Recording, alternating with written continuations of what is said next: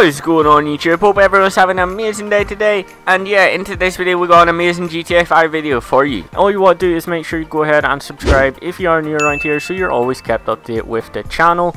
As well, follow my Twitter at YTVenomPlays, it'd be much appreciated. Also, shout out to this amazing person on screen right now. If you would like a shout in a future video, all you have to simply go ahead and do is comment hashtag VenomPlays, and I'll be sure to show you out in a future video. Now let's go on to the video. If you're looking for the best account services such as mod accounts, money drops, cash drops, mod outfits, any GTA 5 service, then be sure to check out DigiZani. DigiZani is an online platform that allows you to get the best deals on mod accounts, mod account services, anything like that, the good stuff. Then be sure to check out DigiZani. I'll leave a link to all their information down below in the description. Yo, what's going on YouTube? In today's video we are back again within our Squid Games video, but this time we are making female outfits from the show. So all you want to do is simply make your way over to the clothes store, go to utility tops and put on this red utility top.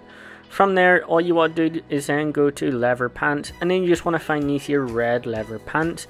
It does not matter, you can use red joggers if you really want, if you do have them, but if you don't, do not worry. You can also make this on the male characters as well. And then all you want to do from there is then go to shoes and put on the black sneakers.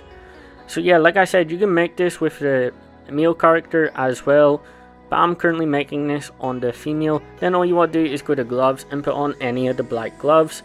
Then all you want to do from there is then go to masks, and you want to make sure you have this here hockey mask. I believe it's under intimidation, and then you actually find this here mask, the closest thing to the actual show, and then just put on a parachute, a black one, for them black straps. Now for the next outfit, this is actually the red light green light person, so all you want to do is go to shirts and put on this yellow shirt, and then from there go to skirts, and then you want to find this reddy orange skirt. I tried to find like the closest thing to the actual like dress, but there's literally nothing in GTA. So this is like the best concept, I guess, just to like sort of show there's literally no other skirt that is orange, anything like that to resemble the dress part. But literally this is the closest way. If you really do want the outfit, you do look like a McDonald's, I'm not gonna lie. But all you want to do from there is then just go to shoes, and you just want to find any black shoes. Now there is socks on the person, but I could not find any socks and shoes on female characters. I do know they are on male, which is weird how they haven't got it on female as well. But anyway, we'll make do with what we got. So yeah, this is literally the closest thing. It looks pretty trash, I'm not gonna lie. But finally, we're moving on to probably the better outfits out of the three. Is the actual jumpsuit outfits.